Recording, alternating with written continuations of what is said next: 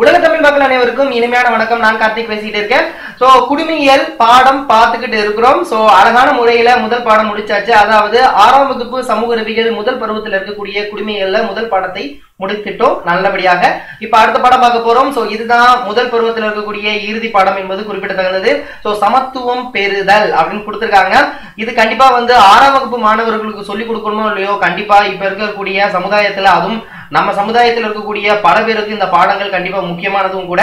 So வாங்க இந்த பாடத்துல எதை பத்தி சொல்லியிருக்காங்க, என்ன சொல்லியிருக்காங்கன்னு பார்க்கலாம்.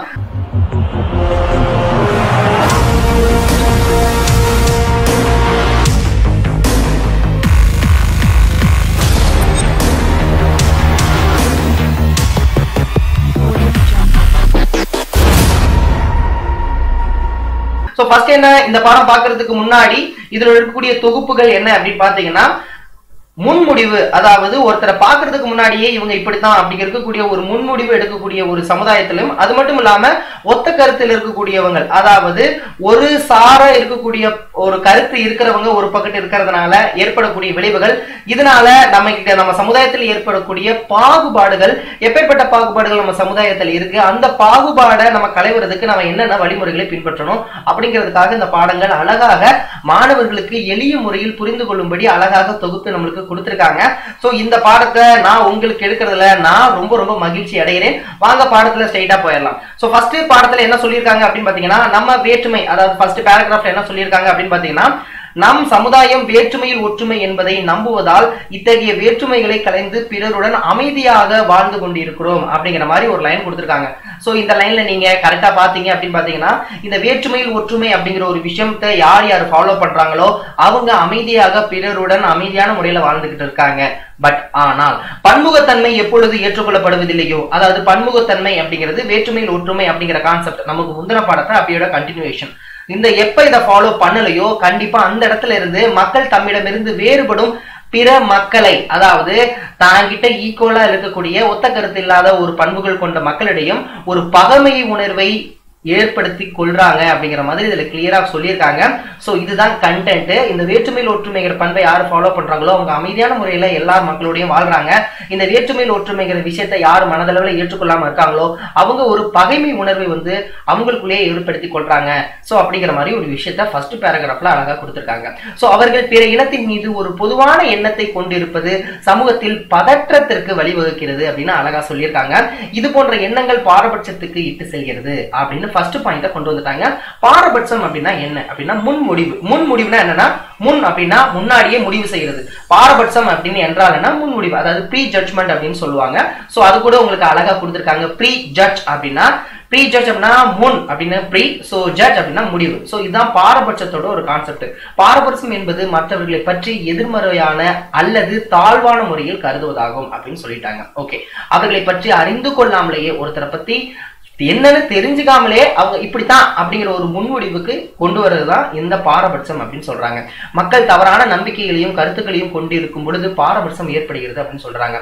இதெல்லாம் நம்மளுக்கு தெரிஞ்ச விஷயமா இருந்தாலும் இன்னமும் இது நடந்துகிட்டு இருக்கு அப்படிங்கிறதுதான் ரொம்ப நிதர்சனமான உண்மை. சோ இது பாடத்தின் வழியாக வெறும் பாடமா மட்டும் பார்க்காம நம்ம மனசுக்குள்ள உங்களுக்கு கொண்டு போய் சேர்க்கறது தான் என்னுடைய உண்மையான கல்வி அப்படின்னு நான் நம்புறேன். அதனாலதான் வார்த்தைக்கு வார்த்தை அண்டர்லைன் பண்ணி படிக்கிறேன். சோ பாரபட்சம் என்ற வார்த்தைக்கு முன்முடிவினை குறிக்கிறது. முன்முடிவு என்பது மக்களின் மத நம்பிக்கைகள், அவர்கள் வாழ்கின்ற பகுதிகள், நிறம், மொழி மற்றும் உடை போன்ற பலவற்றை அடிப்படையாக கொண்டது. கண்டிப்பா சோ பாரபட்சமானது பாலின ரீதியாகவும் இன ரீதியாகவும் வர்க்க ரீதியாகவும் மாற்றுத்திறனாளிகள் மீதும் மற்றும் பிறவற்றிலும் காணப்படுகிறது. கண்டிப்பா பாரபட்சம் அப்படின்னா எப்ப பார்ப்போம், சோ இன ரீதியாகவும் பார்க்கறாங்க, வர்க்க ரீதியாகவும் பார்க்கறாங்க, மாற்றுத்திறனாளிகள் ரீதியாகவும் பார்க்கறாங்க, பாலின ரீதியாகவும் பார்க்கறாங்க. பாலின ரீதியாக நம்மளுக்கு இப்ப அவ்வளவா தெரியலனாலும், சோ ஒரு 100 வருஷத்துக்கு, ஒரு 50 வருஷத்துக்கு முன்னாடி போங்களேன், 50 வருஷத்துக்கு முன்னாடி எல்லாம் போனீங்கன்னா, சோ கேர்ள்ஸுக்கு ஒரு சட்டம், பாய்ஸுக்கு ஒரு சட்டம், ஆண்களுக்கு ஒரு சட்டம், பெண்களுக்கு ஒரு சட்டம். இப்பவுமே சில சமுதாயத்துல சில இடத்துல பெண்களுக்கு அப்படிங்கிற ஒரு சட்டம் இருந்துகிட்டு தான் இருக்கு. சோ அதனை பத்தின ஒரு தெளிவான ஒரு குறிப்பீடுகளும் இதுல கொடுத்திருக்காங்க. சோ உதாரணமாக கிராமப்புற மக்கள் விட நகர்ப்புற மக்களின் மனப்பான்மை மட்டும் இல்லாம நடத்தைகள் நாகரிகமானது என்று ஒரு உதாரணமாக இருக்கிறாங்க. அழகா சொல்லிட்டாங்க. சோ கிராமப்புறத்துல இருக்கிறவங்க எல்லாம் பட்டிக்காடு அப்படின்னு சொல்லுவாங்க. சோ நகர்ப்புறத்துக்குன்னா நாகரிகமா வந்துட்டோம் அப்படின்னு சொல்லக்கூடிய ஒரு பாரபட்சம் அப்படின்னு அண்டர்லைன் பண்ணி கொடுத்துட்டாங்க. சோ பாரபட்சம் உருவாவதற்கு முக்கியமான காரணங்கள் என்னப்பா அப்படின்னு அண்டர்லைன் பண்ணி சொன்னோம்னா, சமூகமயமாதல் ஒண்ணு, ரெண்டாவது நிர்ணயிக்கப்பட்ட நடத்தை. இப்படித்தான் இருக்கணும் அப்படின்னு நம்ம ஃபாலோ பண்ணக்கூடிய சில ரூல்ஸ் அண்ட் ரெகுலேஷன். பொருளாதார பயன்கள், நமது சமுதாயத்தில் இருக்கக்கூடிய பொருளாதார பயன்கள். சர்வதிகார ஆளுமை, ஆளுமை ஆளுமை அதிகாரம் அப்படின்னு வச்சுக்கோங்க. இனமைய கொள்கை, கண்டிப்பா ஒவ்வொரு இனத்துக்கு இருக்கக்கூடிய கொள்கைகள். கட்டுப்பாடான குழு அமைப்பு, முரண்பாடுகள், இதுதான் பாரபட்சம் உருவாவதற்கான ஒரு காரணங்கள் அப்படின்னு சொல்றாங்க. ஒத்த கருத்து அப்படின்னா அதுல ஒண்ணும் இல்லைங்க, ஒரு கருத்து உடையவங்க ஒரு சைடு இருப்பாங்க. சோ இதனால அந்த சைடு ஒரு எதிர்மறையான எண்ணங்கள் வளர்கிறது அப்படிங்கிற மாதிரி சொல்லியிருக்காங்க. இப்போ ஃபார் எக்ஸாம்பிள் ஒத்த கருத்து அப்படின்னா அப்பையில இருந்து பண்ணா கேர்ள்ஸுக்கு விளையாட்டுக்கு சம்பந்தம் கிடையாது. சோ ரன்னிங்ல இருந்து ஓடுறதுல இருந்து ஆரம்பிச்சு சோ இப்பதான் விளையாட்டு போட்டிகள்ல விளையாட்டுல தான் குடும்பத்தில் இருக்கக்கூடிய பெண்மணிகளை விளையாட்டுக்குன்னு விடுறதே இப்பதான். சோ முன்னாடி எல்லாம் பாத்தீங்கன்னா விளையாட்டு அப்படின்னு இப்ப இத்தனை இந்த 20ஆம் நூற்றாண்டுல நம்ம இருந்தா கூட இப்பவுமே படங்கள் இருக்கும்போது நீங்க நிறைய படம் பார்த்திருப்பீங்க. பெண்களை விளையாட்டு போட்டிகளுக்கு பெண்களை அன்பிட் அப்படிங்கக்கூடிய ஒரு சூழ்நிலை இருக்கிறது தான் வருது. அதை பத்தி தான் சொல்லியிருக்காங்க. பெண்கள் விளையாட்டுக்கு உகந்தவர்கள் அல்ல என்ற முன்முடிவுக்கு நம்ம எடுத்துக்கிறது ஒரு ஒத்த கருத்து உள்ளது, ஒரு ஃபாலோ பண்றாங்க. இதுல ஒரு கதை மாதிரி சொல்லியிருக்காங்க. சோ சிறு வயதிலேயே கற்றுக்கொள்ள முடியும். மேலும் குழந்தைகள் பொருட்கள் குழுக்கள் கருத்தியல்புகள் போன்ற வலுவான கருத்துக்கள் தவறான எண்ணங்களையும் இளம் பருவத்திலே இருந்து வளர்க்கின்றது. கண்டிப்பா ஒரு அந்த 5 விளையாதது 50 விளையாதுன்னு சொல்ற மாதிரி அந்த சின்ன வயசுலேயே அவங்க எப்படி வராங்க அப்படிங்கிறது சின்ன வயசுலேயே தெரிஞ்சிடும். சிறு வயதில் நம் குழந்தைகளுக்கு என்ன விதைக்கிறோமோ அதுதான் காலந்தோறும் வருது. சோ இதுக்கு ஒரு எக்ஸாம்பிள் உங்களுக்கு கிளியரா கொடுத்துருக்காங்க. எடுத்துக்காட்டாக கண்ணில் ரகு அப்படிங்கிற ஒரு பர்சன்ல கண்ணுல மண்ணு விழுந்துருச்சான், இல்ல ஒரு மென் பந்து பட்டுருச்சான், அதனால அவன் அழுகிறானா. அழுதுட்டோன்னு எல்லாரும் சிரிக்கிறாங்களாம். ஏன்னா ஆம்பளை புள்ள சிரிக்க கூடாதுன்னு ஒரு ரூல்ஸ் அண்ட் ரெகுலேஷன் இந்த சமுதாயத்துல போட்டிருக்காங்களே, அதனால அவன் ஃப்ரெண்டா இருக்கிறவங்க கூட உதவாம எல்லாரும் சிரிக்கிறதுனால அவனும் சேர்ந்து சிரிக்கிறான். சோ சிறு வயதிலேயே ஆண்கள் அழுகக்கூடாதுப்பா, ஆண்கள் பெண்கள் மட்டும்தான் அழுகிறதுக்கு கரெக்டானவங்க அப்படிங்கிற மாதிரி ஒரு ரூல்ஸ் அண்ட் ரெகுலேஷன் வச்சதா அழகா அப்பட்டமா எடுத்துக்காட்டா உங்களுக்கு கொடுத்துட்டாங்க. அப்ப ஆண்களும் அழுகலாம், தவறு இல்லை, சரிங்களா? சோ அழுகை என்பது பொதுவானது. சோ இதான் சொல்லியிருக்காங்க. சோ பாலின கருத்தின் அடிப்படையில இந்த கொடுத்திருக்காங்க பாருங்க. பெண்கள் அழுவார்கள், ஆண்கள் அழக்கூடாது என்ற பொதுவான கருத்துக்களை வலியுறுத்துகிறோம். ஆகையால் ரகு வலியால் அழுத போது அனைவரும் அவனை பார்த்து சிரித்தனர். எனவே ஒத்த கருத்துள்ள எண்ணம் ஆகும் அப்படின்னு சொல்லியிருக்காங்க. இது மட்டும் இல்லாம பாலின அடிப்படையில் ஒத்த கருத்தினை பற்றி திரைப்படங்கள், விளம்பரங்கள், தொலைக்காட்சிகள் என சித்தரிக்கப்படுவதை நம்ம பாக்குறோம். இப்பயுமே வீட்டு சாமா இல்ல ஏதாவது ஒரு பொருள் வாங்கணும்னா லேடிஸ் அவங்க தான். சோ அவங்களுக்கானது அந்த சமையல் அறை அப்படிங்கிறது அவங்களுக்கானதுன்னு ஒரு ரூல்ஸ் அண்ட் ரெகுலேஷன் இருக்கு, இப்பயும் இருக்கு. அதே மாதிரி பைக் ஓட்டுறதா இருந்தா கண்டிப்பா ஜென்ஸ் தான். சோ பைக் ஆடா இருந்தா ஆண்கள், சோ சமையல் சம்பந்தப்பட்ட ஆடா இருந்தா பெண்கள் அப்படின்னு நான் சொல்லலைங்க. எல்லாமே அதுல இருக்கிறத அவங்க சொல்லிட்டு இருக்கேன், வேணா புக்கை எடுத்து படிச்சு பாருங்க, சரிங்களா? சோ அதான் சொல்லியிருக்காங்க. சலவை இயந்திரங்கள், பாத்திரங்கள் தொடர்பான அனைத்து விளம்பரங்களிலும் பெண்களையே முன்னுரிமைப்படுத்துகிறார்கள். இருசக்கர வாகனங்கள் போன்ற விளம்பரங்களை ஆண்களையே முன்னுரிமைப்படுத்துகிறார்கள். இவ்வாறு பாலின அடிப்படையில் ஒத்த கருத்து இருப்பதை நாம் காணலாம். இதுதாங்க ஒட்டுமொத்தமா இருக்கக்கூடிய ஒத்த கருத்து அப்படிங்கக்கூடிய கண்டென்ட். சரி, அடுத்துக்கு போவோம். சமத்துவமின்மை மற்றும் பாகுபாடு அப்படின்னா என்ன அப்படின்னு பாத்தீங்கன்னா, சமத்துவமின்மை என்பது ஒருவர் மற்றொருவரை பாகுபாட்டுடன் நடத்துவது ஆகும். இதுக்கு மேல இதை உங்களுக்கு தெளிவா சொல்ல முடியாது. சமத்துவம் இல்லை அப்படின்னா ஒருவரை பிறப்பாலோ இல்ல மத்த எந்த ஒரு விஷயத்தாலோ, அது கலராலேயோ ஏதோ ஒண்ணு தாழ்வா மதிக்கிறதா பாகுபாடு அப்படின்னு சொல்றாங்க. சோ சமத்துவமின்மை என்பது ஒருவரை மற்றவருடன் பாகுபாட்டுடன் நடத்துவதாகும். ஜாதி ஏற்றத்தாழ்வு, மத சமத்துவமின்மை, இன வேறுபாடு மற்றும் பாலின வேறுபாடு என்று பல விதமான வேறுபாடுகள் இருக்கிறது. அதுல ஒவ்வொன்றுக்கும் ஒரு எக்ஸாம்பிள் அது உங்களுக்கு தெரியும். பாலின வேறுபாடுனா என்ன அர்த்தம்? சோ கேர்ள் பாய் இத மாதிரி ஒரு பாகுபாடு படுறது, இதைத்தான் அவங்க சொல்லியிருப்பாங்க. சோ மக்களுக்கு எதிரான எதிர்மறையான செயல்பாடுகளே பாகுபாடு எனப்படும். இது ரொம்ப ரொம்ப முக்கியம். சோ மக்களுக்கு எதிரான எதிர்மறையான செயல்களே பாகுபாடு எனப்படும். சோ ஒரு பர்சன் இருக்காங்க, ஒரு மக்கள் இருக்காங்க, அவங்களுக்கு எதிர்மறையான செயல்பாடுகளே பாகுபாடுனா ஏற்றத்தாழ்வு, அதை ஃபாலோ பண்றது. சோ நிறம், வர்க்கம், மதம், பாலினம் ஆகியவற்றை அடிப்படையாக கொண்டு இதை ஃபாலோ பண்றாங்க அப்படின்னு சொல்ல வராங்க, சரிங்களா? அடிப்படையில் பாகுபாடு ஏற்படலாம். சோ இதுல முக்கியமான சொல்றாங்க, வெண்மை தோற்றமுடைய மக்கள் கருப்பீடு தோற்றமுடைய மக்களை வேறுபடுத்துவது. ஆமா. சோ தாழ்ந்த வகுப்பினரை காட்டிலும் உயர்ந்த வகுப்பினர்கள் அதிக முக்கியத்துவம் அளிப்பது. அப்புறம் சிறுமியர்களை காட்டிலும் சிறுவர்களுக்கு அதிக திறமை வாய்ந்தவர்கள் இருப்பார்கள் அப்படின்னு இந்த ஒரு கருத்து சமத்துவமின்மை அப்படிங்கிற மாதிரி சொல்லலாம். சமத்துவம் அதுல கிடையாது அப்படிங்கிற மாதிரி சொல்றாங்க. சோ எந்த ஒரு குடிமகனுக்கும் எதிராகவும், இது ரொம்ப முக்கியமான பாயிண்ட்டுங்க, முக்கியமான கொஸ்டினும் கூட, எந்த ஒரு குடிமகனுக்கும் எதிராக மதம், இனம், ஜாதி, பாலினம், பிறப்பிடம் என்ற அடிப்படையில் பாகுபாடு காட்டக்கூடாது அப்படின்னு இந்திய அரசியலமைப்புல இருக்குங்க. சோ இந்திய அரசியலமைப்பு பிரிவு சரத்து 15(1) கூறுது அப்படின்னு சொல்லியிருக்காங்க. சோ 15(1) என்ன சொல்லியிருக்காங்க அப்படின்னு பாத்தீங்கன்னா, எந்த ஒரு குடிமகனுக்கு எதிராகவும் மதம், அதாவது எந்த மதத்தை சேர்ந்தவங்களா இருந்தாலும் சரி, எந்த இனத்தை சேர்ந்தவங்களா இருந்தாலும் சரி, எந்த ஜாதியை சேர்ந்தவங்களா இருந்தாலும் சரி, எந்த பாலினத்தை எங்க பிறந்திருந்தாங்களும் சரி, அந்த அடிப்படையில பாகுபாடே காட்டக்கூடாது அப்படின்னு இந்திய அரசியலமைப்பு 15(1) சொல்லுது அப்படின்னு சொல்லியிருக்காங்க. இது ஒரு முக்கியமான டிஎன்பிசி கொஸ்டின்ஸ், மறந்துடாதீங்க. அதுக்கப்புறம் ஜாதி பாகுபாடு, நான் அதாங்க சொல்லி வந்திருப்பாங்க. ஜாதி பாகுபாடுன்னா என்ன, ஆரம்ப காலம் தொட்டே தொழில்கள் சார்ந்து ஒரு பிரிவினை இருக்குது அப்படின்னு சொல்லக்கூடிய முறைதான் வர்ணாசிரம முறை அப்படின்னு சொல்லியிருப்பாங்க. சோ இந்தியாவில் சமத்துவமின்மை மற்றும் பாகுபாட்டிற்கு மிக முக்கிய காரணம் ஜாதி முறை ஆகும் அப்படின்னு ஒரே லைன்ல சொல்லிட்டாங்க. சோ இத்தனை ஆண்டு காலம் முறையும் இன்னும் ஜாதி முறைகள் இன்னும் இருந்துகிட்டு இருக்கு அப்படிங்கிறது தான் 73% படிப்பறிவு கொண்ட இந்திய திருநாட்டுல இன்னும் கேள்விக்குறியாகவே இருக்கக்கூடிய ஒரு மிகப்பெரிய ஒரு விஷயம். சோ ஜாதி முறை அப்படின்னு சொல்லியிருக்காங்க. ஆரம்ப காலங்களிலே சமுதாயம் என்பது தொழில் அடிப்படையில் பல்வேறு குழுக்களாக பிரிக்கப்பட்டதையே வர்ணாசிரம முறை அறியப்பட்டது அப்படின்னு சொல்லியிருக்காங்க. இந்தியாவில் ஜாதி ஒடுக்குமுறைகளில் பலரும் போராடி வருகிறார். அவர்களுக்கு முன்னோடியாக இருந்தவர் தான் டாக்டர் BR அம்பேத்கர் அவர்கள். தாழ்த்தப்பட்ட குடும்பத்தை சேர்ந்த அவர் சிறு வயதிலேயே ஜாதி பாகுபாட்டின் காரணமாக பெரிதும் பாதிப்புக்கு உள்ளானார். பிறகு இவர் இந்தியா மக்களிடையே சமத்துவம் நிலவ பெரிதும் பாடுபட்டார் அப்படின்னு சொல்லியிருக்காங்க. சோ அம்பேத்கர் அவர்களை பற்றி ஒரு செய்தி குறிப்பு கொடுத்திருக்காங்க. அதை நம்ம லாஸ்ட்ல பாக்ஸ்ல இருக்கிறதெல்லாம் கடைசியில பார்க்கலாம். அடுத்து பாலின பாகுபாடு அப்படின்னா சோ கல்வி ஆகட்டும், பொருளாதாரம் ஆகட்டும், உடல்நிலை காரணம் ஆகட்டும், அரசியல் சமத்துவம் எல்லாத்திலுமே ஆண்கள் பெண்கள் பாகுபாடு வச்சிருக்கிறது தான் பாலின பாகுபாடு. அதை தான் சொல்லியிருக்காங்க. சோ பாலின பாகுபாடு என்பது இந்தியாவில் ஆண்கள் மற்றும் பெண்கள் இடையே நிலவும் உடல் நலம், கல்வி, பொருளாதாரம், அரசியல் சமத்துவமின்மை போன்றவற்றை குறிக்கிறது. எடுத்துக்காட்டாக ஒரு பெண் பள்ளி படிப்பை முடித்த பின்பு கல்லூரிக்கு செல்ல அனுமதி இல்லை அப்படின்னு சொல்றாங்க. இப்பயுமே பல நம்ம சமூகத்துல, நம்ம சமுதாயத்துல பல வீட்டுல அந்த புள்ள வந்து இந்த ஸ்கூல் முடிச்சதுக்கு அப்புறம் காலேஜ் போறதே ரொம்ப ஒரு மிகப்பெரிய ஒரு பெரிய விஷயமா தான் இருக்கு. இப்பயும் இருக்கு. ஆனா இப்ப கொஞ்சம் மாறிடுச்சு அப்படிங்கிறது நிதர்சனமான உண்மை. இப்ப வந்து ஒரு பெண்கள் வந்து படிக்கணும் அப்படின்னா முன்ன கம்பேர் பண்ணா இப்ப கொஞ்சம் பரவாயில்ல, ஆனா இப்போ இருக்கு அப்படிங்கறத நிதர்சனமான உண்மை. சோ பள்ளி படிப்பை முடித்த பெண் கல்லூரிக்கு செல்ல அனுமதி கிடையாது ஒண்ணு. இதே போன்ற பெரும்பான்மையான பெண்கள் அவர்கள் விரும்பும் வாழ்க்கையை தேர்ந்தெடுக்க அனுமதிக்கப்படாமல் திருமணத்தில் தள்ளப்படுகிறார்கள். அதான் படிச்சு முடிச்சு புள்ள கல்யாணத்தை பண்ணி வைங்கப்பா அப்படிங்கிற மாதிரி ஒரு ரூல்ஸ் அண்ட் ரெகுலேஷன் இருக்கு. இன்னும் சில குடும்பங்களில் பெண் பிள்ளைகளை நவீன ஆடைகள் அணிந்த அனுமதிக்கப்படுவதில்லை. ஆனால் அக்குடும்பத்தின் ஆண் பிள்ளைகள் அவர் ஆடைகளை அணிந்திட அனுமதிக்கப்படுகிறார்கள். எனவே இது பாலின பாகுபாடு என அழைக்கப்படுகிறது அப்படின்னு சொல்லி முடிச்சிடறாங்க. மத பாகுபாடுனா மதம் சார்ந்த விஷயங்கள், இதைத்தான் சொல்லியிருப்பாங்க. வேணா நீங்க படிங்க. மதம் சார்ந்த பாகுபாடு சொல்லியிருப்பாங்க. உங்களுக்கு பாகுபாடுன்னா என்னன்னு கிளியரா சொல்லிட்டேன், அவ்வளவுதான். சமூக பொருளாதார சமத்துவமின்மை அப்படின்னா என்ன அர்த்தம் அப்படின்னா, நம்ம சமூகத்துல பொருளாதார தளத்துல வந்து ஒரு பாகுபாடு இருக்கு கண்டிப்பா.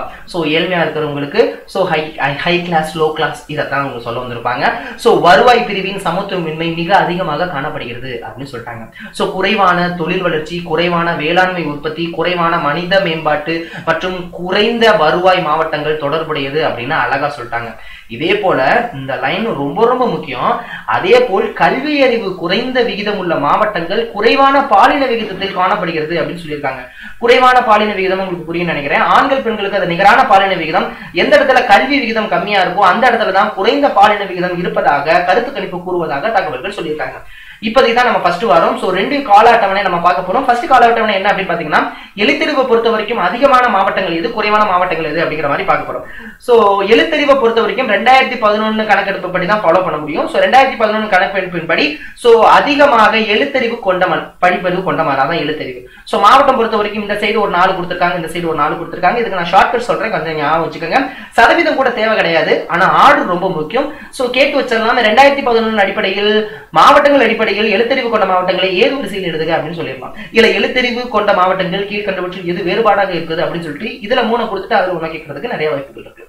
சோ அதனால எழுத்தறிவு கொண்ட மாவட்டம் எது அப்படின்னு பாத்தீங்கன்னா, ஃபர்ஸ்ட் ஹையஸ்ட் என்ன அப்படின்னு சொல்லிடுறேன். ஃபர்ஸ்ட் கன்னியாகுமரி, அடுத்து சென்னை, அடுத்து தூத்துக்குடி, அடுத்து நீலகிரி. இதுக்கு என்ன ஷார்ட்கட் அப்படின்னா, கன்னினா பெண்கள். பெண்கள் சென்னையில போய் படிச்சதுனால தூத்துக்குடியில நிலக்கரி எஸ்டேட் உருவாக்குனாங்க. இதுதான். சோ திரும்ப சொல்றேன், கன்னி பெண்கள் சென்னையில போய் படிச்சதுனால தூத்துக்குடியில நிலக்கரி எஸ்டேட் உருவாக்குனாங்க. இது எழுத்தறிவு அதிகமாக இருக்கிறதுக்கு. சோ அதனாலதான் கன்னி பெண்கள் ஃபர்ஸ்ட் இம்பார்ட்டன்ட் கொடுத்தாச்சு. இந்த சைடு என்ன ஞாபகம் வச்சுக்கலாம் அப்படின்னு பாத்தீங்கன்னா, தர்மம் செய்யறது ரொம்ப அரிய செயல். தர்மம். சோ அதனால தர்மபுரி, அரிய செயல் அரியலூர். அதனால கிருஷ்ணன் விழுப்புரத்துல தர்மம் செஞ்சான். எப்படி சோ தர்மபுரி அது எங்க, அரிய செயல், அதனால அரியலூர். கிருஷ்ணன் விழுப்புரத்துல தர்மம் செஞ்சோம் அப்படின்னு வந்துருச்சு. சோ அப்படியே கீழே வந்தீங்கன்னா அடுத்து பாலின விகிதத்துல இருக்கக்கூடியது. பாலின விகிதத்துல இந்த சைடு என்ன சொல்ல வரேன் அப்படின்னா, நீலகிரி, அதாவது இந்த நிலக்கரி எஸ்டேட் சொன்னல, அந்த நிலக்கரி எஸ்டேட் இங்க இருந்து ஆரம்பிக்குது. நிலக்கரி எஸ்டேட் இங்க வந்து முடிச்சு வச்சுட்டாங்க. தூத்துக்குடியில நிலக்கரி எஸ்டேட் உருவாக்குனாங்க. சோ இந்த நிலக்கரி எஸ்டேட்ல வர பணத்தை அவங்க தானம் செஞ்சாங்க. நிலக்கரி எஸ்டேட்ல வர பணத்தை அவங்க தானம்னா தா ஃபார் தஞ்சாவூர், நம் ஃபார் நாகப்பட்டினம். சோ நிலக்கரி எஸ்டேட்ல வரல தானம் செஞ்சாங்க. சோ தஞ்சாவூர், நாகப்பட்டினம். எங்க இந்த நிலக்கரி எஸ்டேட் தூத்துக்குடியில இருந்துச்சுப்பா, அதான் பினிஷிங் முடியுது. சரிங்களா? சோ இந்த சைடு உங்களுக்கு இந்த கிருஷ்ணகிரி, விழுப்புரம் அப்படின்னு சொன்ன பாத்தீங்களா, இதுவும் அதே மாதிரிதான். சோ தர்மம் செய்யறாங்க சேலத்துல, கிருஷ்ணன் ராமநாதபுரத்துல தர்மம் செய்யறான். சோ அதேதான் தர்மம் செய்யறாங்க சேலத்துல, அதே கிருஷ்ணன் தர்மம் செய்யறாரு ராமநாதபுரத்துல. இதுல என்ன இன்னொரு ட்விஸ்ட் என்னன்னா, இந்த கிருஷ்ணன் இருக்காரு பாத்தீங்களா, கிருஷ்ணருக்கு புறம்னா ரொம்ப பிடிக்கும் போல. சோ அதனால இந்த தானம் செய்யறதுல கூட புறம்னு முடிகிற இடத்துலதான் அவர் தானம் செய்யறாரு. சோ கிருஷ்ணகிரி ஃபர்ஸ்ட், கிருஷ்ணன் வந்து ஃபர்ஸ்ட் விழுப்புரத்துல, இங்க அதே கிருஷ்ணன் ராமநாதபுரத்துல. சோ புறம் அது பாத்துக்கோங்க. சோ ரெண்டு காம்பினேஷன். சோ இதுதான் இதுக்கு இருக்கிற ஷார்ட்கட். நீங்க படிச்சு பார்த்துட்டு ஒரு தடவை ரீகால் பண்ணிக்க, கண்டிப்பா புரிஞ்சிடும். அடுத்து சமத்துவமின்மை மற்றும் பாகுபாட்டை நீங்குவதற்கு தீர்வு. சரி, ஓகே, சமத்துவமின்மை வந்துருச்சு, இப்ப என்ன பண்ணணும் அப்படிங்கிறதுக்கு அவங்க சொல்லக்கூடிய பாயிண்ட்ஸ் என்ன அப்படின்னு சொல்றாங்க. ஃபர்ஸ்ட், அனைவருக்கும் சமமான உடல்நிலை மற்றும் கல்வியினை கிடைக்க செய்தல். சூப்பர் பாயிண்ட், ரொம்ப வேலிடான பாயிண்ட், ரொம்ப அருமையான பாயிண்ட். இந்த இடத்துல என்ன சொல்ல வராங்கன்னா, கல்வியை கெடுக்க செஞ்சோம்னா சமத்துவமின்மை அப்படிங்கிற ஒரு விஷயம் வந்து சமத்துவம் வந்துடும் அப்படிங்கிற மாதிரி சொல்றாங்க. உண்மையான கல்வியை கொடுத்தா, சரிங்களா, அது ரொம்ப அண்டர்லைன், அது இன்னொரு டைம் கூட அண்டர்லைன் பண்ணிடுறேன். உண்மையான கல்வியை கொடுத்தா சமத்துவம் வரும். போலியான கல்வியை கொடுத்து வியாபாரத்துக்காக கல்வியை பண்ணா சமத்துவம்லாம் வராது. மேற்கொண்டு சமத்துவம் அந்த சைடு போய்கிட்டே இருக்கும். சோ அந்த சைடு நம்ம படிக்கிறபடி படிச்சுக்கிட்டே இருக்கும். அதுதான் அதுக்கு அர்த்தம். சோ அனைவருக்கும் தரமான உடல்நிலை மற்றும் கல்வியினை கிடைக்க செய்ய வேண்டும் அப்படின்னு புத்தகத்துல கொடுத்துருக்காங்க. அடுத்து, தற்போதைய பாலின பாரபட்சத்தை பற்றி தெரிந்து கொள்ளுது. கண்டிப்பா பாலின பாரபட்சத்தை பத்தி அவங்களுக்கு தெரியப்படுத்தணும். பாலின ஏற்றத்தாழ்வுகளை அகற்றுவதற்கு பொது வாழ்விலும் மற்றும் நிறுவனங்களில் பெண்கள் திறன்களை வெளிப்படுத்தணும். மற்ற மதங்களை பற்றி தெரிந்து கொள்ளுதல், வெளிப்படையான மனம், இதெல்லாம் ரொம்ப ரொம்ப முக்கியமான பாயிண்ட். இது நம்ம வெறும் 1.5 மார்க்காக படிப்போம். இதுல எவ்வளவு அர்த்தம் இருக்கு பாருங்க. இப்போ ஒரு மதத்தை சேர்ந்தவங்க மற்ற மதம் என்ன சொல்லுதுன்னு தெரிஞ்சுக்கணும். தெரிஞ்சு அதோடைய மனநிலை கொண்டு வரணும். சோ மதங்களுடைய நோக்கம் மனிதர்களாக வாழ இருக்கப்பட்டதான் மதங்கள் அப்படிங்கிற ஒரு சாதாரண ஒரு மனநிலையை நம்ம எல்லாருக்கும் கொண்டு வரணும். அதான் இதோடைய நோக்கம். சோ வகுப்பறையில் குழுக்களாக சாப்பிடுவதை ஊக்குவிக்கணும். ஆமாங்க. சோ இப்போதுமே சாப்பிடும் போது கூட ஒரு குரூப்பா உட்காந்து சாப்பிட வைக்கணும். ஜாதி, மதம், பாலினம் ஆகியவற்றில் எந்தவித பாரபட்சமின்றி மாணவர்களை ஒன்றாக செய்ய வேண்டும். இது இந்த மிகப்பெரிய பொறுப்பனா ஆசிரியர்களிடம் தான் இருக்கு அப்படிங்கறதெல்லாம் மாற்றுக்கிறது கிடையாது. சோ அதுதான் ஒரு முக்கியமான கண்டென்ட். சோ பலதரப்பட்ட மக்களிடம் பேச வேண்டும். கண்டிப்பா எல்லா வகையான மக்கள்கிட்டையும் நம்ம பேசணும். சட்டங்களை முறையாக நடைமுறைப்படுத்தணும். சட்டங்கள்னா என்னன்னு முதல்ல மக்களிடையே கொண்டு போய் சேர்க்கணும். சோ அடுத்து என்ன சொல்ல இருக்காங்கன்னா, அப்பேற்பட்ட இந்திய அரசியலமைப்பு மற்றும் சமத்துவத்தை பத்தி என்ன சொல்லுது அப்படின்னு சொல்லியிருக்காங்க. சோ இது நம்ம தெரிஞ்சதுதான். சட்டத்தின் முன் அனைவரும் சமம் அப்படிங்கிற ஆர்டிகல் 14 சொல்லுது. சோ பிரிவு 14 என்ன சொல்ல வருது அப்படின்னு பாத்தீங்கன்னா, சட்டத்தின் முன் அனைவரும் சமம் அப்படிங்கிற ஒரு விஷயத்த வந்து இதுல ஃபாலோ பண்றாங்க. அதுக்கப்புறம் நமது இந்திய அரசின் நிலத்தாலும் வேறுபட்டிருந்து கூறுகிறது. எனவே சமத்துவத்தும் அனைவராலும் ஏற்றுக்கொள்ளப்பட வேண்டும் அப்படின்னு சொல்லிட்டு நம்மள்ட்ட இருக்கக்கூடிய இந்த பிரியாமல் எடுத்து உங்களுக்கு புரிஞ்சுக்கிறதுக்காக எடுத்து கொண்டாந்துருக்காங்க கான்ஸ்டிடியூஷன் ஆஃப் இந்தியா. சோ அதுதான் உங்களுக்கு அந்த பாக்ஸ்ல நீங்க பாக்குறீங்க. சரிங்களா? சோ அதுக்கப்புறம் சாதனையாளர்கள் அப்படின்னு ஒரு 4 பேர் கொடுத்துருக்காங்க. சோ இவங்களை பார்த்துட்டு அந்த பாக்ஸ்ல இருக்கிறத நம்ம அப்புறம் பார்க்கலாம். சோ சாதனையாளர்கள் ஃபர்ஸ்ட்ல நம்ம பார்க்க போறது யாரு அப்படின்னா, நம்ம மக்கள் குடியரசுத் தலைவர் என அழைக்கப்படக்கூடிய டாக்டர் ஏபிஜே அப்துல் கலாம் ஐயா அவர்கள். இவர் பிறந்தது வந்து 1931 பிறந்திருக்காரு, 2015. சோ கண்டிப்பா இவர் பிறக்கும்போது யாருக்கும் தெரியாது இவ்வளவு பெரிய மாமேதை வந்து பிறந்திருக்காங்கன்னு. சோ ஆஷிஷல் ராமேஸ்வரத்தில் தான் பிறந்திருக்காரு. உங்களுக்கு எல்லாரும் தெரியும். இவரை பத்தி தெரியாதவங்க கிடையாது.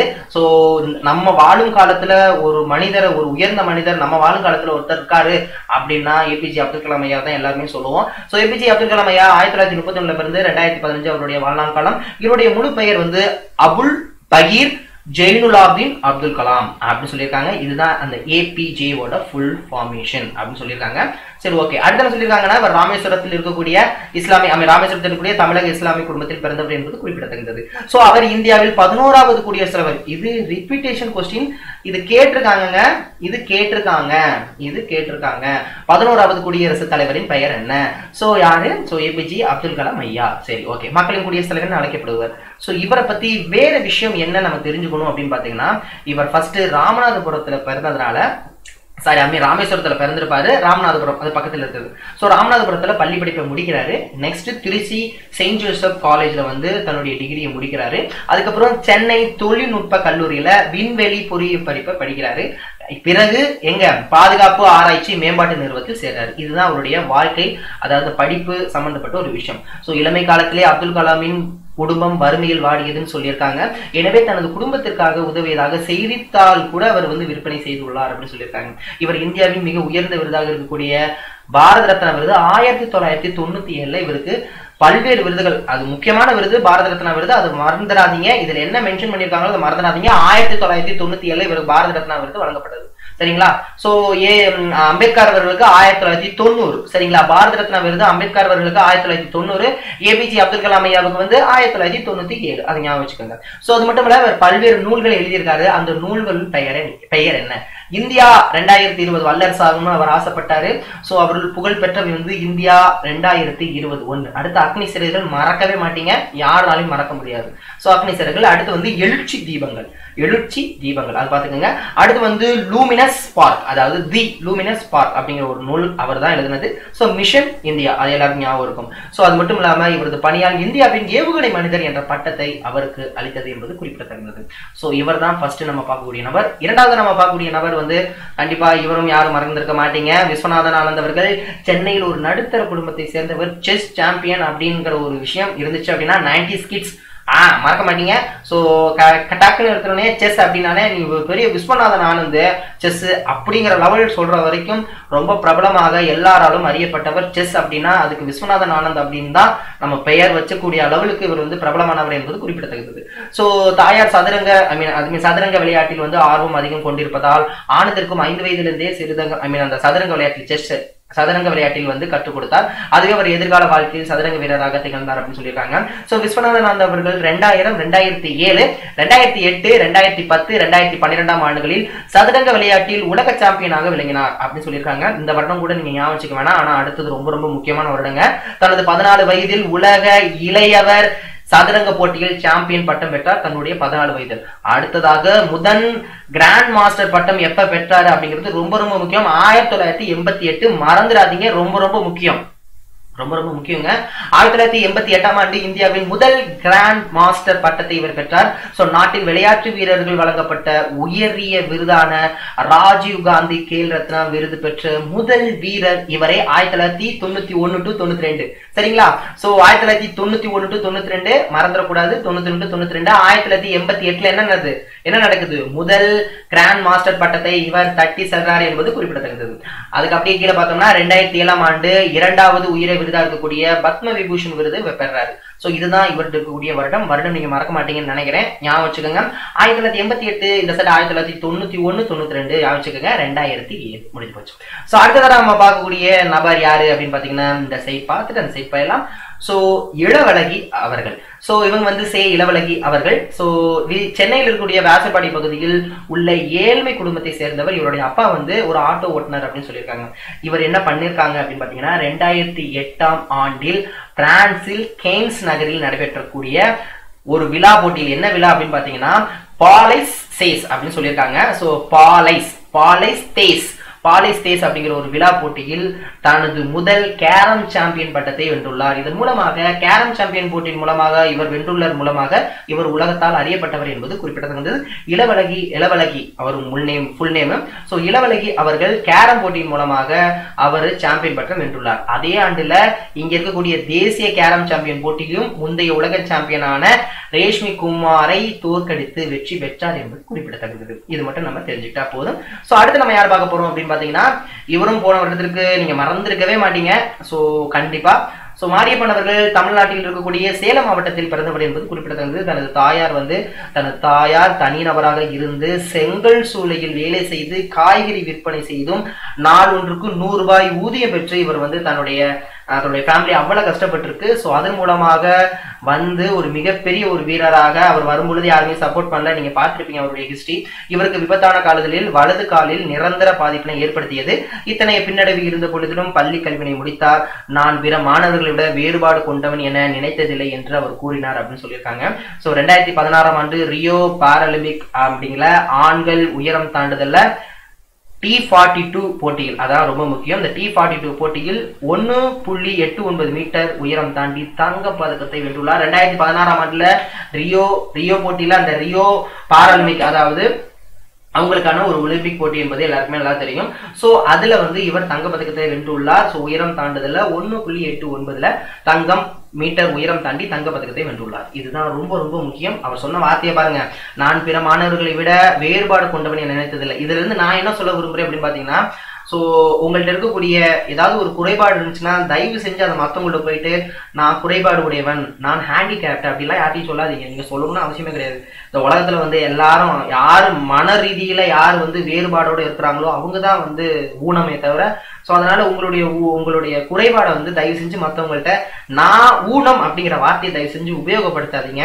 அது வந்து அது உங்களையே வந்து நீங்க வந்து ஒரு அந்த ஸ்டேஜ் வேண்டாம். அதை நான் பல தடவை நான் சொல்லியிருக்கேன். நிறைய பேர் எனக்கு கால் பண்ணி கேட்பீங்க, சார் நான் அந்த மாதிரி ஹேண்டிகேப் சார், ரொம்ப கஷ்டப்படுறேன் சார். கஷ்டப்படுறேன்னு சொல்லுங்க, ஹேண்டிகேப்ட் அப்படிங்கிற ஒரு விஷயத்த வந்து அந்த சொல்லாதீங்க. அந்த விஷயம் கிடையவே கிடையாது. மனதளவில் யாரு தாழ்வாக நினைக்கிறார்களோ, மனதளவில் யார் வந்து குறைவான எண்ணங்களை கொண்டிருக்கிறார்களோ, மற்றவர்கள் நாசமாக போகும் நினைக்கிறார்களோ அவர்கள் தான் உண்மையான ஊனம். அதை மாற்றுக்கிறது கிடையாது. சரிங்களா? சோ அடுத்து என்ன பயன் சொல்லியிருக்காங்க அப்படின்னு பாத்தீங்கன்னா, சமுதாயத்தில் சமத்துவத்தை உறுதி செய்வதற்காக 2 முக்கிய காரணிகள் பன்முகத்தன்மையை மதிப்பளிக்கிறது அப்படின்னு சொல்லியிருக்காங்க. இதெல்லாம் ஜென்ரலா இருக்கக்கூடியதாங்க. அப்புறம் சரத்து 17 பத்தி சொல்லியிருப்பாங்க. தீண்டாமை ஒழிக்கப்பட்டதே அப்படின்னு சொல்லியிருக்காங்க. தீண்டாமை இன்னும் ஒழிக்கப்பட்டுக்கிட்டே இருக்கு. அதுவும் ரொம்ப கஷ்டப்பட்டு தன் சட்டத்தின் மூலமாக ஃபாலோ பண்ணி போயிட்டே இருக்கு. சோ அதை பத்தி சொல்லியிருக்காங்க.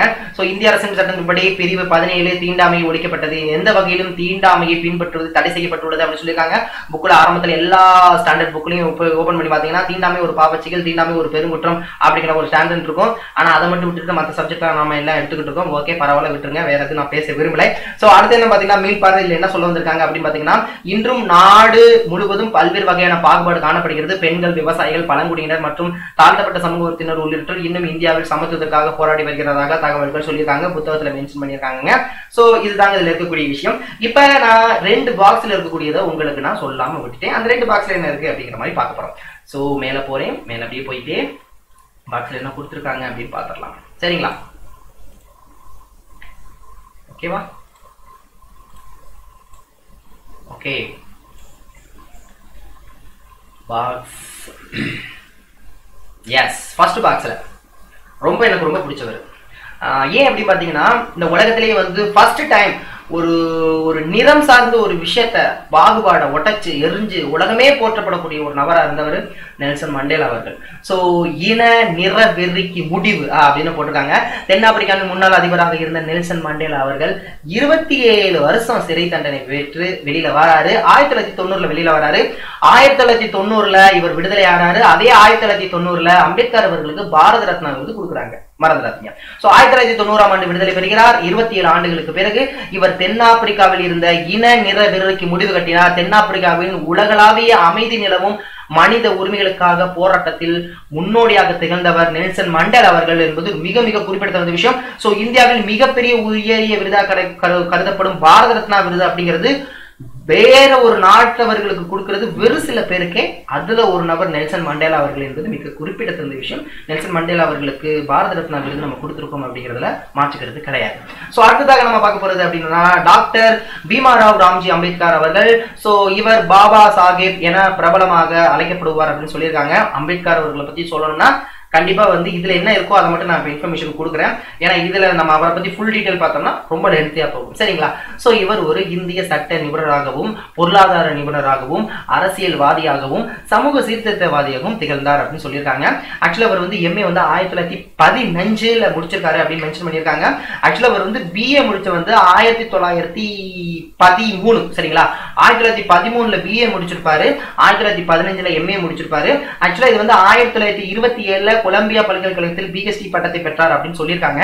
ஆக்சுவலா 1927 இல்ல, 1917. அது கொஞ்சம் பாத்துக்கங்க. ஆமா, 1917 தான் பிஹெச்டி பட்டத்தை பெற்றிருப்பாரு. எனக்கு தெரிஞ்சு 1917 தான். ஒரு டைம் வெரிஃபிகேஷன் பாத்துக்கங்க. 1913 பிஏ, 1915 எம்ஏ, 1917 பிஹெச்டி பட்டத்தை வென்றாரு. அதற்கு முன்பாக லண்டன் பொருளாதார பள்ளியில் இது டிஎஸ்சி அப்படின்னா டாக்டர் ஆஃப் சயின்ஸ் பட்டத்தை பெற்றுள்ளார். இது வந்து 1923 பெற்றிருப்பாரு. 1921 எம்எஸ்சி, இதே இதுல பொருளாதாரத்துல MSc படிச்சிருப்பாரு. So 21 23 doctor of science பெற்றிருப்பாரு. பட்ட படிப்பு அவர் படிச்சது நிறைய இருக்குங்க. இது மட்டும் இப்போதைக்கு தெரிஞ்சுக்குவோம். ஏன்னா வந்து அவர் டாக்டர் ஆஃப் லிட்ரேச்சர் முடிச்சிருக்காரு, டாக்டர் ஆஃப் சயின்ஸ் முடிச்சிருக்காரு, டாக்டர் ஆஃப் லா முடிச்சிருக்காரு. ஸோ 52ல வந்து டாக்டர் ஆஃப் லா முடிச்சிருப்பாரு. ஸோ 53ல வந்து டாக்டர் ஆஃப் லிட்ரேச்சர் முடிச்சிருப்பாரு ஹைதராபாத்ல. ஸோ அது ரொம்ப லென்த். இப்போதைக்கு இதை மட்டும் நம்ம ஞாபகம் வச்சுக்குவோம். ஸோ 1913 அப்படிங்கிறது BA, 1915ங்கிறது MA, 1917ங்கிறது PhD, 1921ங்கிறது MSc economics. So 1923ங்கிறது doctor of science. So முடிச்சது. இது ரொம்ப ரொம்ப முக்கியம், பார்த்துக்கோங்க. அதுக்கப்புறம் பார்த்தீங்கன்னா நிர்ணய சபையின் வரைவு குழுவின் தலைவராக தேர்ந்தெடுக்கப்பட்டவர். உங்களுக்கு தெரியும், இந்திய அரசியலமைப்பின் தந்தையாக கருதப்பட்டவர். சுதந்திர இந்தியாவின் முதல் சட்ட அமைச்சராக பணியாற்றியவர் 1990. அதாவது இவர் மறைவுக்கு பிறகு 1990ஆம் ஆண்டு பாரத ரத்னா விருது இவருக்கு வழங்கப்பட்டது என்பது குறிப்பிடத்தக்கது. ஸோ இதுதாங்க இந்த பாடத்தில் இருக்கக்கூடிய முக்கியமான கண்டென்ட். உங்களுக்கு எவ்வளவு தூரம் ஷார்ட் அண்ட் ஸ்வீட்டா இருக்கிறத மனப்பாடம் பண்ணாம உண்மையிலே கருத்து என்ன சொல்ல வந்திருக்காங்களோ உங்களுக்கு ஓரளவு நான் சொல்லி முடிச்சுட்டேன், சொல்லி கொடுத்துட்டேன்னு நினைக்கிறேன். இருந்தாலும் அதுலப்பா என்ன கொஸ்டின்ஸ் கேட்டிருக்காங்கன்னு பார்த்துருமா. பின்வருவனவற்றுள் எது பாரபட்சத்திற்கான காரணம் அல்லன்னு கேட்டிருக்காங்க. சமூக மயமாக்கல், பொருளாதார நன்மைகள், அதிகாரத்துவாண்மை, புவியலுக்கு இதுக்கு என்ன சம்பந்தம்? சோ கண்டிப்பா கிடையாது. பாலின அடிப்படையில் நடத்தப்படும் பாகுபாடு பாலின பாகுபாடு, இதை சொல்லிடலாம். பாலின அடிப்படையில் ஒத்த கருத்துக்கள் உருவாக்குவதற்கு பெரும்பாலும் சித்தரிக்கப்படுவது எது? திரைப்படங்களும் சரி, விளம்பரங்களும் சரி, தொலைக்காட்சி தொடர்கள் எல்லாமே இவை அனைத்தும். ஏன்னா இவை அனைத்தும் அப்படிங்கறத இந்த புக்ல இருக்கக்கூடிய கண்டென்ட்ல இருக்கு. சரிங்களா? இந்த இவை அனைத்தும் அப்படின்னு இல்லைன்னா இதுல விளம்பரங்கள் தான் ஃபர்ஸ்ட் சொல்லணும். அதுதான் ஃபர்ஸ்ட். அதுக்கப்புறம் தொலைக்காட்சி தொடர்கள். சரிங்களா? இப்ப திரைப்படங்கள் பரவாயில்லைங்க. ஸோ ஈக்குவலன்ஸா ஒரு நல்ல ஒரு இதாக தான் போயிட்டு இருக்கு, ஒன்றும் பிரச்சனை இல்லை. ஸோ APJ அப்துல் கலாம் அவர்கள் எழுதிய புத்தகங்கள் அப்படின்னு பாத்தீங்கன்னா இந்தியா 2020 சரி, அக்னி சிறகுகள் சரி, எழுச்சி தீபங்கள் சரி, இவை அனைத்தும் என்பது மிகச்சரி. சரிங்களா?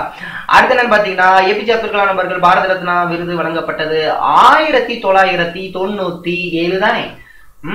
பத்துருவோம். 1997 பாரத ரத்னா விருது வழங்கப்பட்டது. கரெக்ட். சோ 1997 பாரத ரத்னா விருது யாருக்கு வழங்கப்பட்டது? திரும்ப சொல்றேன், 90 யாருக்கு வழங்கப்பட்டது? அம்பேத்கர் அவர்களுக்கு. 90ல நெல்சன் மண்டேலா விடுதலை ஆறாரு. 97ல பாரத ரத்னா விருது APJ அப்துல் கலாம் ஐயாவுக்கு கொடுக்குறாங்க. சரிங்களா? சரி, ஓகே, ஃபைன். சோ இதான் சொல்லியிருக்காங்க. 1997 முடிஞ்சு. சோ விஸ்வநாதன் வந்து முதலில் கிராண்ட் மாஸ்டர் பட்டம் பெற்றது 1988. அடுத்து இளவழகி சிறந்த விளையாட்டு வீரராக வந்து கேரம் போட்டி. சரிங்களா? அடுத்து வந்து அரசியலமைப்பின் எந்த பிரிவின் கீழ் எந்த ஒரு குடிமகனும் எதிராக மதம், இனம், ஜாதி, பாலினம், பிறந்த இடம் ஆகிய அடிப்படையில் பாகுபாடு காட்டக்கூடாது. பாகுபாடு காட்டக்கூடாதுனாலே 15 மறந்துடாதீங்க. இதெல்லாம் கொஸ்டினுங்க, அதெல்லாம் TNPSC கொஸ்டின். நீங்க இதை பார்த்தோன்னே என்ன சொல்லுவீங்க? நான் சொல்லட்டுமா? 17 போடுவீங்க. 17 போடுவீங்க. பாகுபாடுனா தீண்டாமை மாதிரி தானே வரும். அப்ப 17 தான்ப்பா. 15 சரியா? சரி. அம்பேத்கர் அவருக்கு பாரத ரத்னா 1990 முடிஞ்சு. சோ 2011 கணக்கெடுப்பின் படி தமிழகத்தில் அதிக கல்வியறிவு கொண்ட மாவட்டம் கன்னியாகுமரி. கன்னிகள் போய் சென்னையில படிச்சாங்க, தூத்துக்குடியில நிலக்கரி எஸ்டேட் ஓபன் பண்ணாங்க அப்படின்னு தான் பார்த்தோம். சரிங்களா? இது உங்களுக்கு ஈஸி தாங்க. 14 அப்படிங்கிறது சட்டத்து முன் அனைவரும், 17ங்கிறது தீண்டாமை ஒழிப்பு. இதைத்தான் அவங்க சொல்லியிருக்காங்க. ஸோ கண்டிப்பா அதை நீங்க பாத்தீங்கன்னா இந்தியாவின் முதல் சட்டமேதை அம்பேத்கர் அவர்கள். ஸோ இந்தியாவின் மிக ராஜீவ் காந்தி கேல் ரத்னா விருது முதலில் பெற்றவர் யார்? விஸ்வநாதன் ஆனந்த் அவர்கள். டேஸ் ஆண்டு APJ அப்துல் கலாம் பிறந்தார் 1931. சரிங்களா? சோ டேஸ் என்பது மற்றவர்களை எதிர்மறையான கருத்துல பாரபட்சம் சொல்லலாம். சரிங்களா? சோ பாகுபாடு என்பது மற்றவர்களை எதிர்மறை அல்லது தாழ்வான முறைகளை கருதுவதாகும். இதுதாங்க. சோ கிட்டத்தட்ட ஓரளவு உங்களுக்கு நான் சொல்லிட்டேன்னு நினைக்கிறேன். ஏன்னா வந்து ஒரு பாடத்தை ஒரு ஆசிரியரா எப்படி உங்களுக்கு கொண்டு போய் சேர்க்கணுமோ அப்படி உங்களுக்கு கொண்டு போய் சேர்த்துட்டேன்னு சொல்லிட்டு அடுத்த ஒரு நிகழ்ச்சியில் சந்திக்கலாம். அதுவரை உங்களிடமிருந்து விடைபெறுவது உங்கள் அன்பு சகோதரன் கார்த்திக். நன்றி, வணக்கம்.